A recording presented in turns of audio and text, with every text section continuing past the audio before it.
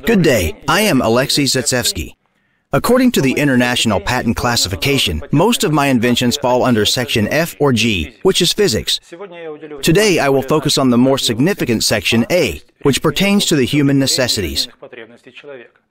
Sexual needs are an incredibly strong motivation. People spend enormous amounts of time and money on things that can eventually lead to satisfaction. So far, robots have been viewed as substitutes for living partners. However, if we focus on those characteristics that substantially exceed human capabilities, this perception may change. Every sixth person would be interested in having sex with a 10,000 euro anthropomorphic machine if they got it for free. There are over 7 billion people on the earth today. Let's assume that only a millionaire could buy a toy for 10,000. With over 30 million millionaires in the world, at least 5 million would be interested in and capable of buying it. By the way, the phrase, "those who want and can," could be a good motto for this project.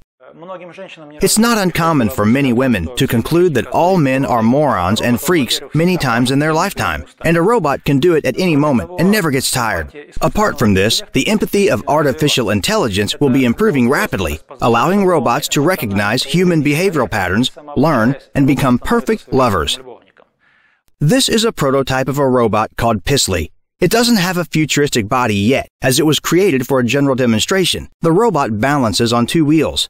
The body is mounted on 2 adjustable stands. It can sway and turn. Rolling assemblies are based on the force servo technology, so the robot reacts to external impacts and is as flexible as a living creature. When the robot is behind, the user may forget that the partner is artificial. Video cameras provide the stereoscopic vision for orientation and aiming. For storage purposes, the robot will fold and hide inside a regular 2-wheel suitcase. A dancing, horny robot in a sex shop will catch the eye of its visitors. A robot in a brothel will make it to the press. The viral spread of funny information will boost the commercial success of the project.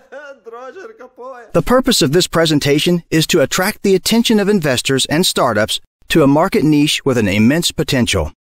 And we are creating Servo Motors F-Servo, which allows the robot to be a gentleman.